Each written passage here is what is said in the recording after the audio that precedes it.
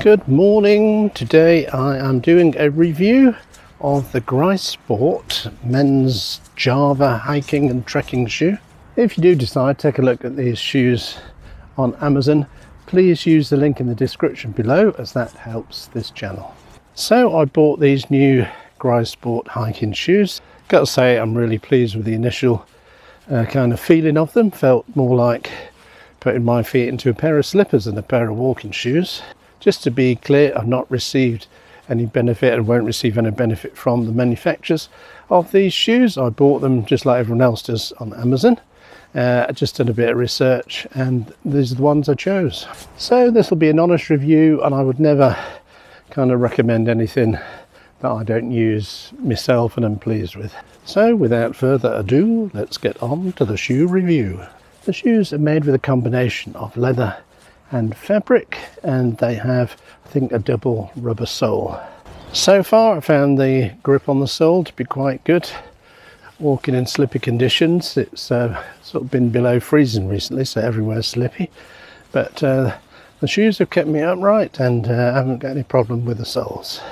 Also like the fact that these shoes have a padded collar and tongue, just makes them a bit more comfortable, and maybe that's kind of partly responsible for why they feel like wearing slippers. The shoes have a waterproof membrane, which I hope means they'll keep my feet dry. It's not too wet today, it's a little bit muddy, but we'll see how we go on with that.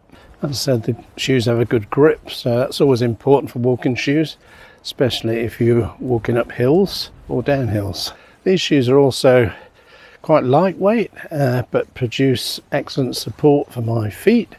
Again, just the comfort is really impressive compared to my previous walking shoes, even when those ones were new. Shoes also have a good lacing system.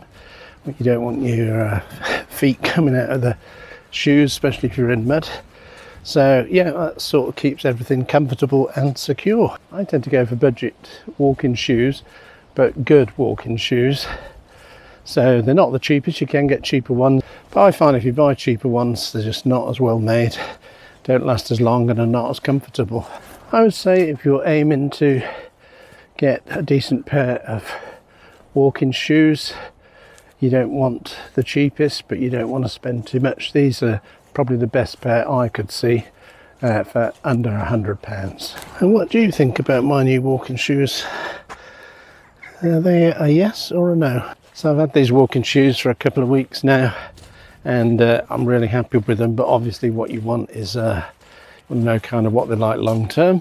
So I'll also do a video in 6 months time to update how the long term effect is on these shoes. So I'll also do another review video after 6 months just to see whether I'm still as pleased with them, but certainly just wearing them the last week, absolutely fantastic, really comfortable. As I said, even if you're just going to look at them, but certainly if you're going to buy them, please use the link in the description of this video, as that helps me and the channel keep making videos.